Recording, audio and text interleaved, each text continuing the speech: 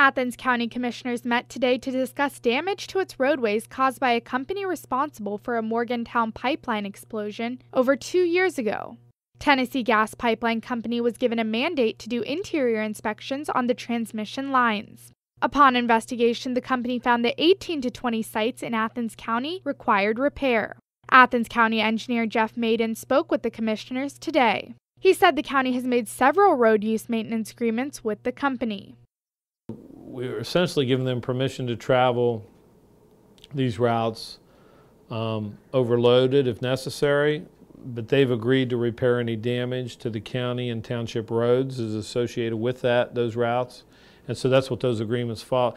The company will be working from now until the fall. Reporting for WOUB News, I'm Ann Jacob.